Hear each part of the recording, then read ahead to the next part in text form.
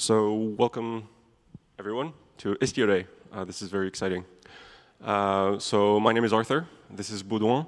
We are both SREs at Pigment. For those of us who don't know you, we don't blame you. We're a young company. And Pigment is a French software company. And so we've been using Istio in production since the very beginning of Pigment, so 4 years ago. And this talk is not about explaining how Istio works because we don't fully understand it, but more about how we use it at Pigment. So brief aside, I'm not going to pitch you Pigment, but what you need to know is that Pigment is a web application that stores user data. They can use our application to import their data, transform it, visualize it, and do that, make business decisions based on that. So there are 0 Pigment users in this room. Well, 2, because we dog food a little bit, but that's it. So the way this talk is going to go is we're going to start with why we actually set up global request routing to achieve seamless data locality, and then how we did it, which is the interesting part, and then we'll conclude with some next steps that we can see in the near future. So why did we do this? Why do we care about data locality? Why do we care about where data is? And the fact is that we're all tech people here. We care about where our data is. And the fact is that most organizations are starting to care as well. There's legislation in place like GDPR, CCPA, that actually enforces rules on data and how it is managed depending on where it is geographically. And so companies we want to sell Pigment to, they are starting to care a lot about where their data is. And so we need to have a response to that. And so our response was, when we talked about with our users, potential users, we wanted to sell Pigment to, what we figured was there are 3 things that are important to them. The first one is that they want their data to be stored and processed in a specific region, right? We call this a location. In our implementation. And basically, the European users, they want their data to stay in the EU. American users, sometimes they're OK with EU, but sometimes they want their data to be in the US, et cetera, et cetera. So they want to be able to choose. The second thing is that users want a single platform. Users don't want, on our login page, to have to choose EU, US, Canada, whatever. They don't want to do that. They just want to click login and be logged in, and for it to work. So it needs to be seamless somehow. The fact is, organizations care about where their data is, but users do not. Right? Users just want to use the app. They don't care about what data center they're using. And finally, they care about their data, so we have to protect it. We are stewards of their data, and so security is important. But then on top of that, we at Pigment R&D, we added some requirements to that. So first of all, this multi-regional, this global infrastructure has to be reliable. Baudouin and I were SREs. Reliability matters to us. And also, when we're extending this infrastructure, so we're going from a single region application to a multi-region application, we don't want this extension to actually require downtime. Right? We don't want to break our application, even temporarily, to be like, OK, well, hold on. Like, Pigment is down for 2 hours because, we're migrating. We don't want to do that. Third, we want our infrastructure to be cloud agnostic.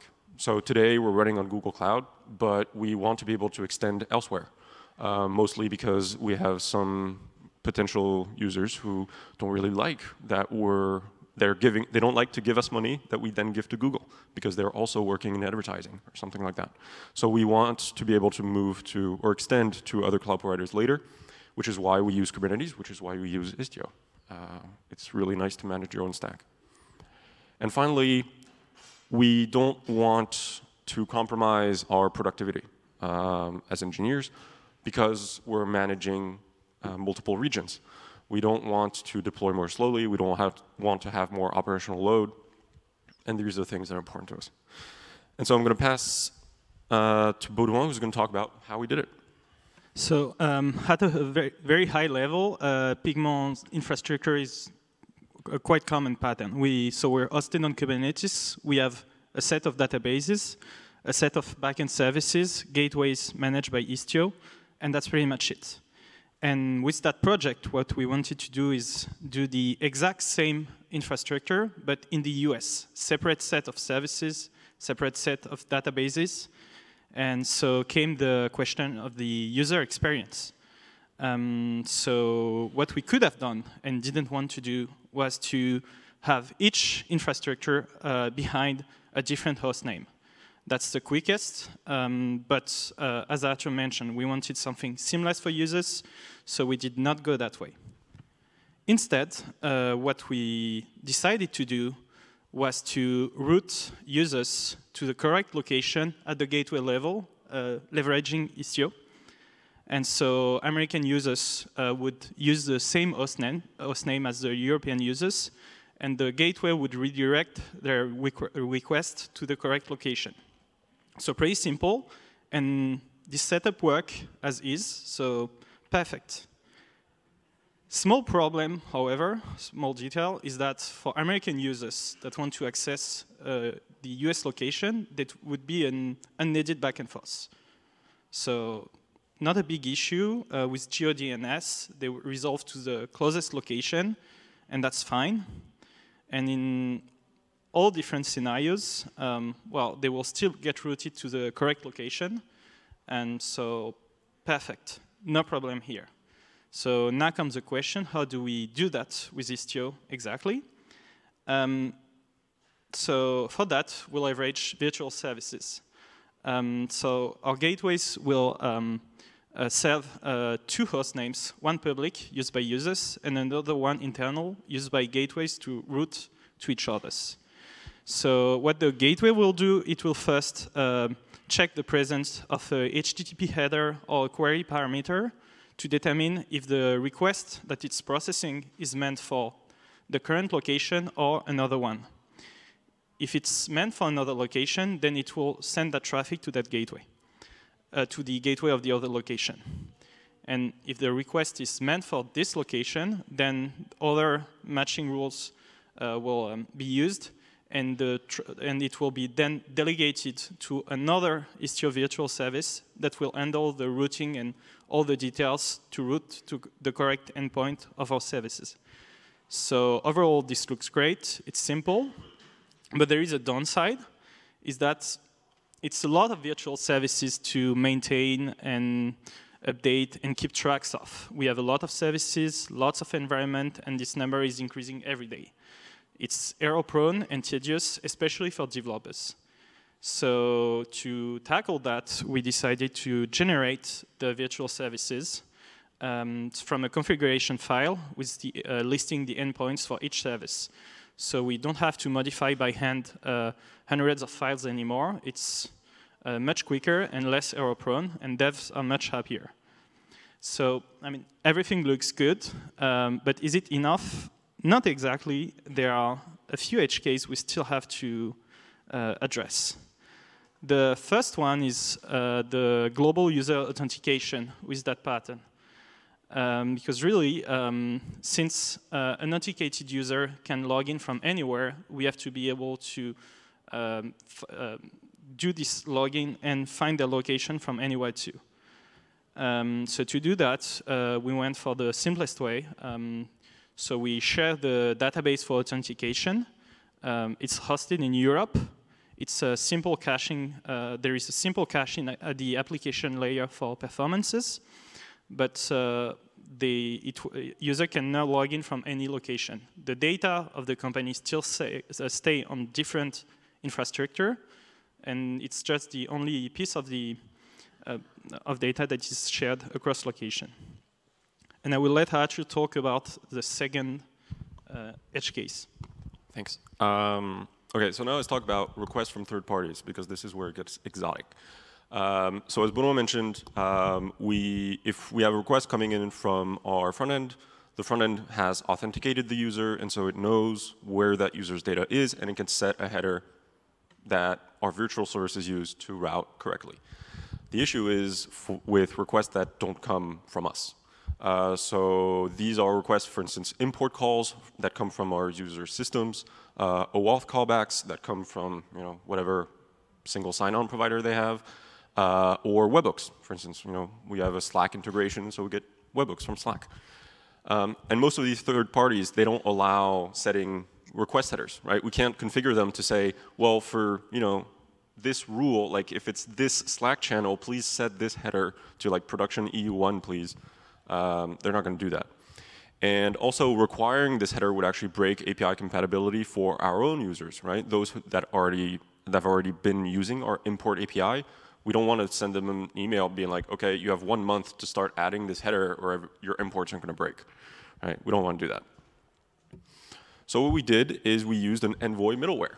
And so this is where Istio comes in, because none of what we've been talking about up until now is very Istio specific, and now we're getting into it. And so the middleware, basically, when a request comes in, the middleware runs, and its job is to determine the target location of that request. And it can do so by communicating with the backend to get information. And when once it's determined the target location, it sets the header, and then our routing logic from before happens and proxies to the correct gateway. So to inject a middleware in Istio, I use an Envoy filter custom resource. I'm not going to go into the details, but basically you tell it where in Envoy's filter chain you want to inject the middleware, and then you just inline the code at the bottom. That's pretty much it. So what does this middleware look like?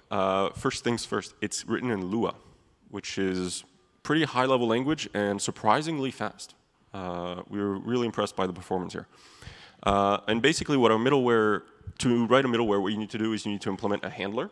This is the Envoy on request function.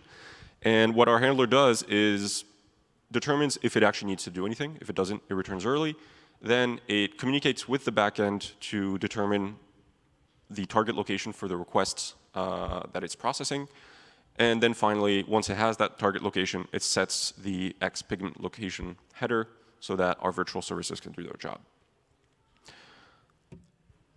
So to get the target location, our middleware doesn't really know. Like if it gets a request with an API key in it, it doesn't have access to our database of API keys, right? So how does it know the target location? The way we do it is we take all of the request's metadata and data.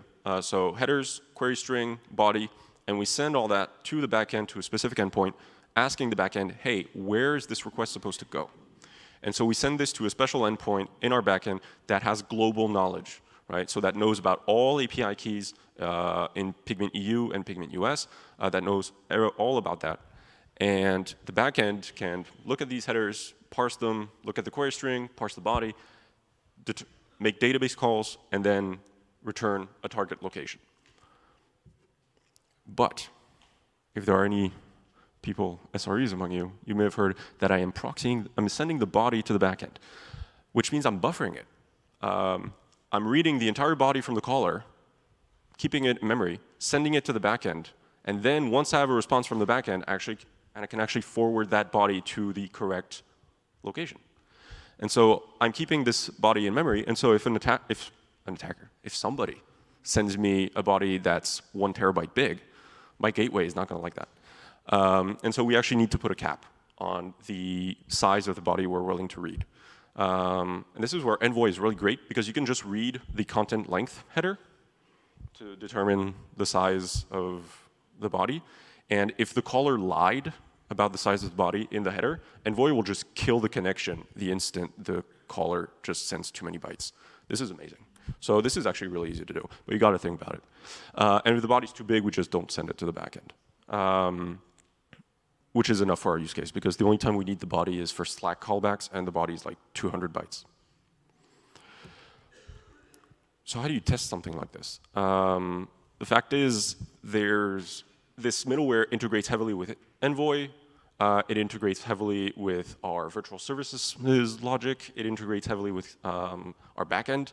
And so actually unit testing is pretty hard. So what we opted for was black box end-to-end testing.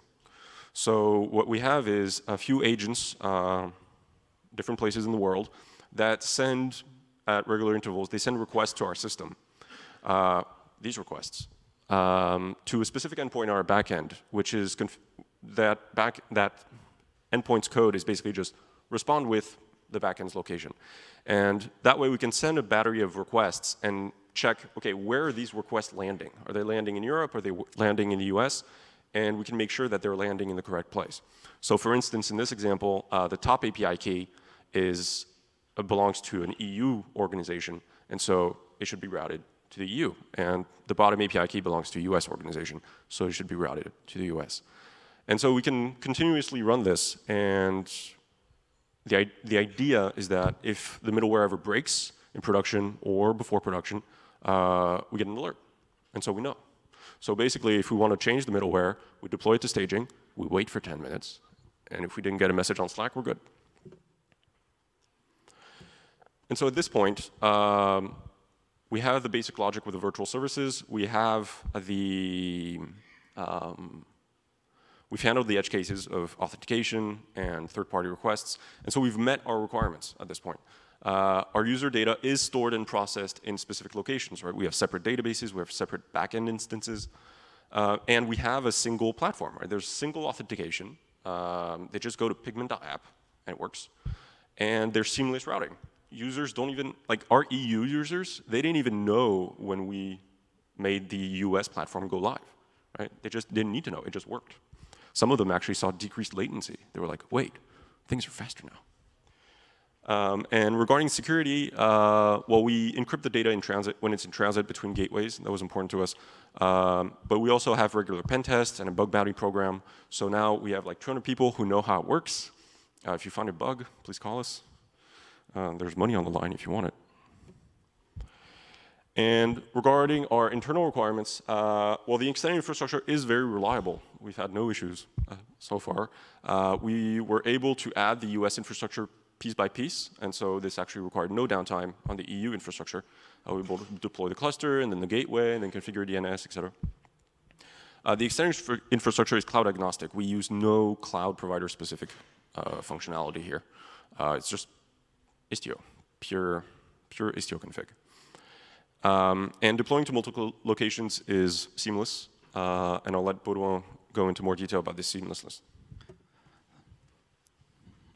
Yes, so Arthur mentioned some non-technical requirements that we had to address.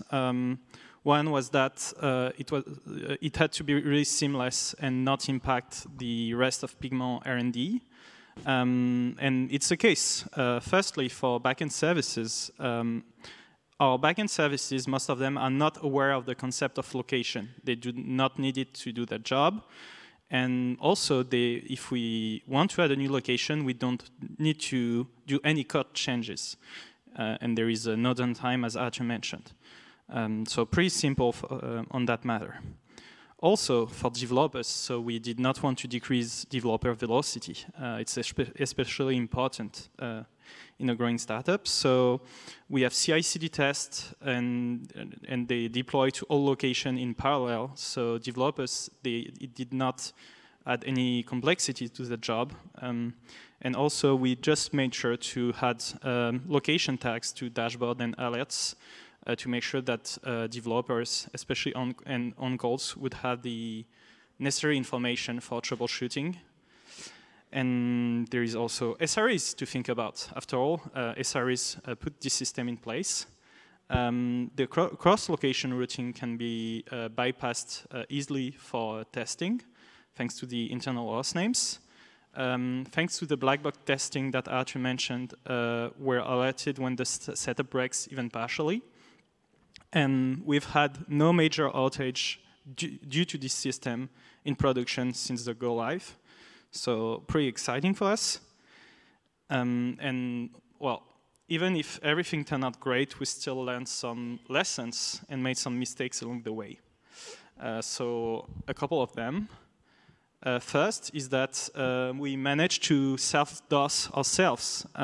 So we pushed faulty manual configuration, did a network loop between our two gateways, and they just crashed. Thankfully, it was in staging. And since it was due to a manual config error, now we generate this configuration, and as long as the logic in the code is good, this should not happen again. And something else also, we use the virtual service delegation pattern where parent virtual service would delegate the rest of the processing to a delegate virtual service. And we find out that for our use case, it was perhaps not such a great fit. So it's a pattern that can be error prone, so you have to keep that in mind when you use it, because it's easy to have a mismatch between the parent and delegate virtual service. Let's say, for example, you're matching traffic on a certain prefix at the parent level, and you make a mistake. A developer modified just one chart, and the delegate match another slightly different prefix. Then traffic will get dropped. So you have to keep that in mind when you use that pattern. And something else also, there is only one level of nesting. You cannot, delegate virtual service cannot delegate to a third virtual service. And for our use case and the image we have of infrastructure, we would have liked to be able to really separate virtual service for location routing, for backend service routing, etc. It's not possible, so it's something that for our specific use case well, would have liked to be able to leverage it, and we're thinking of going back to one big generated virtual service instead of a lot of them. So we're getting close to the end of this talk. We're happy to be able to share this experience with you, with peers like all of you. But the question is now we're looking to the future. Like, this works. This has been in production for 9 months now.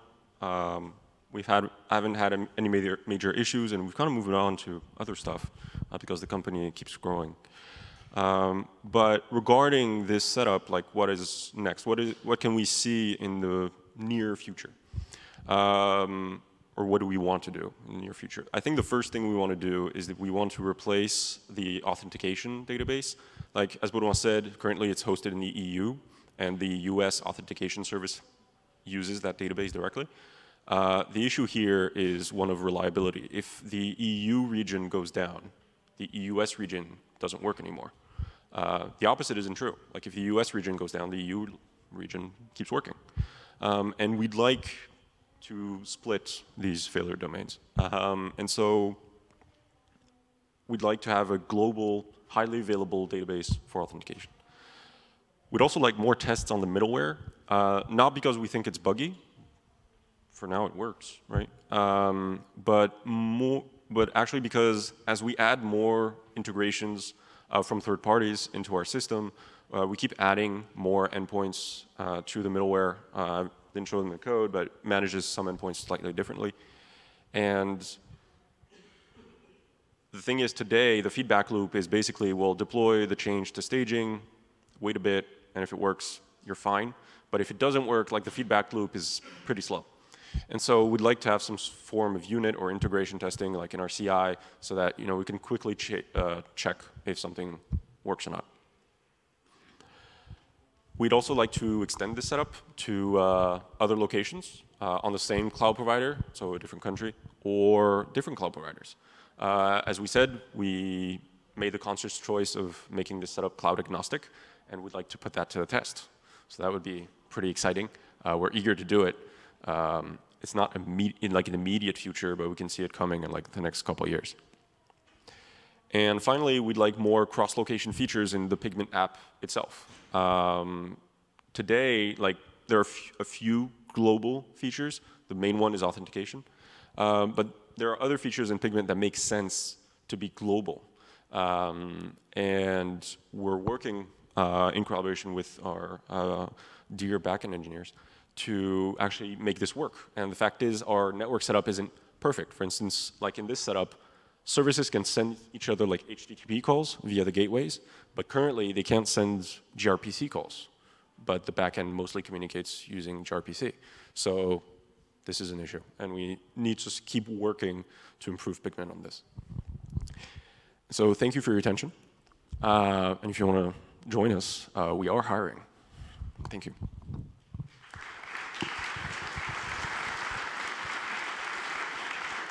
Alrighty. And we've got a few minutes for questions as well. So if anybody has questions, go ahead and raise your hand, and I'll bring the mic over. Oh, sorry, across the room here.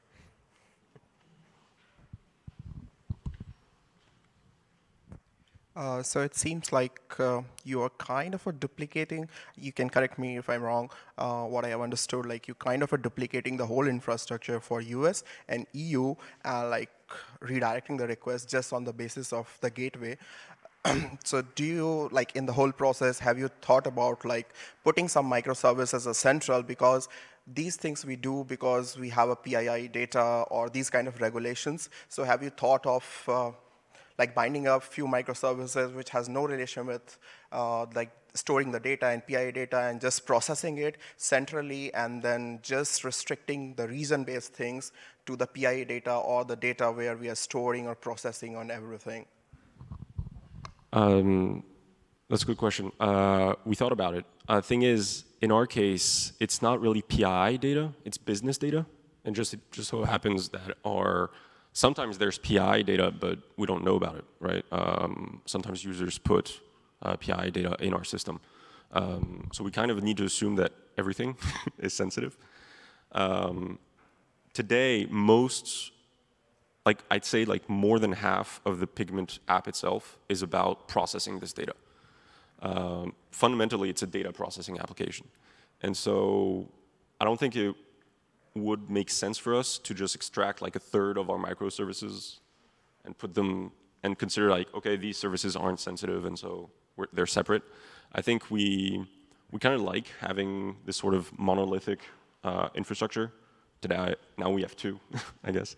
I mean, we considered it, and I think it's just a matter of preference that we went this way. Awesome. Is there a question over here? More questions? Nope.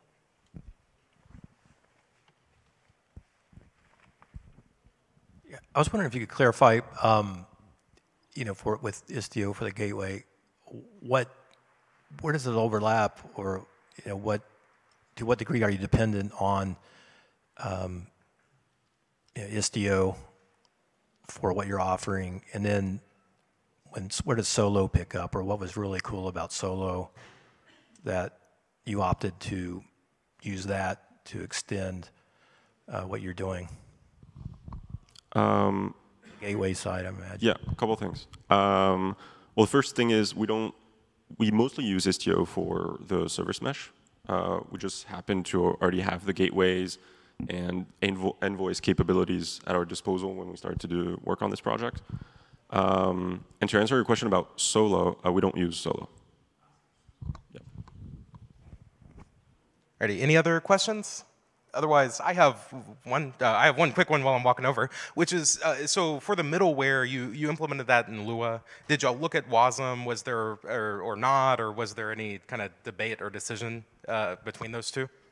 There was a discussion. We opted for Lua initially because the middleware isn't that big. Like I only showed like the gist of it, but overall it's maybe 300 lines of Lua, so it's not a big thing.